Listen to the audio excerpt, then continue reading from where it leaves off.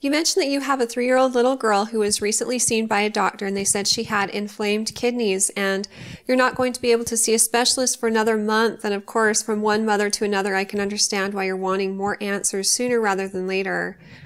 There are many different things that can cause an inflamed kidney, and there's many different specific diagnoses that can be given, and the implications of each are slightly different. So my recommendation to you is that you wait until you have that appointment with the specialist. They can examine your daughter and look over the results of the tests that have already been done, and then let you know more about what her prognosis is and if treatment's going to be necessary for her.